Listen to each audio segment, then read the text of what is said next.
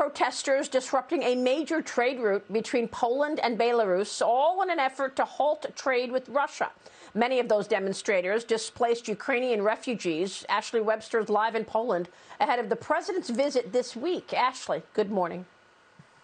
Yeah. Good morning to you, Maria. What an interesting story. For weeks now, we've been telling you about the hundreds of thousands of Ukrainian refugees coming into Poland. Today, a different story. You see these semi-tractor trailers here. They're standing in line, trying to get to that blue-roofed building and then into Belarus. But this is just the head of the line. Let me come over here, Tom.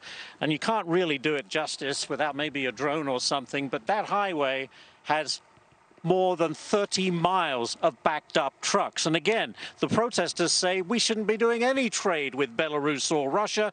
That is just helping to fund the Russian war machine. But the truckers, most of whom would not talk to us, but some did, including Alexander. He's a driver from Russia. He's transporting frozen potatoes to Russia. And he says, I'm not interested in the war. I just want to look after my family. Take a listen.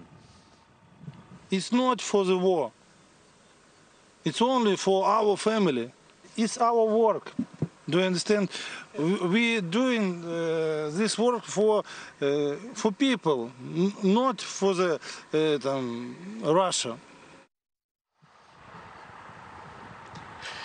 Well, this morning, the confrontation between protesters and truckers got very heated. The police had to be called in. The protesters have gone for now. And this truck convoy is moving very quickly, Maria. But right here, behind me, is a white truck. This guy has been here 4 or 5 days.